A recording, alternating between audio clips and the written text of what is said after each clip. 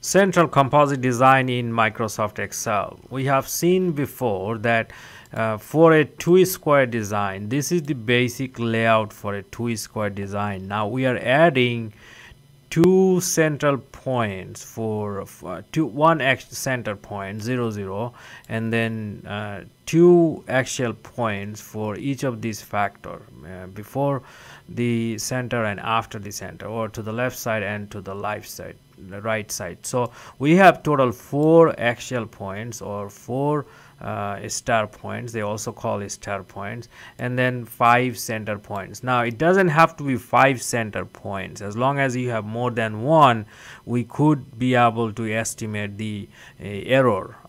Experimental error cannot be measured just by collecting one single data point. So as long as 2, 3, anything more than that would work.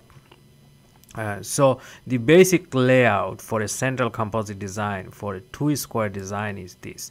Now if we want to do, say for example, a 2 minus, let me get my pen.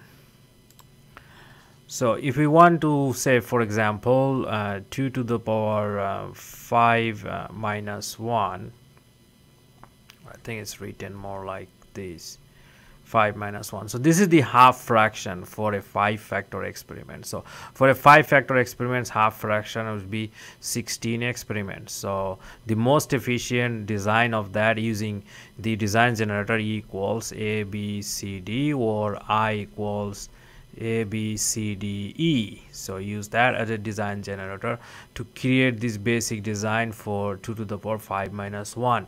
With that, then we have to add the star points and the center points. Now the star points for each variables, I have total 5 variables for each. For example, the variable A, as you know, for each is gonna be before and after that middle point. So if this is the 0, this point would be whatever this distance is, basically times 1.41 or square root of 2. We have seen that in the other video, check that out. So 1 point before the center, 1 point after the center. So for each of the variable, I have total 10. I have 5 variables here, so I need total 10 axial points or star points. So this is the 10 axial or star points, and then up to this.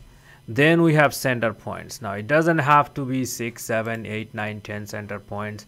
It depends on how much can we afford basically to run this experiment. The more is better.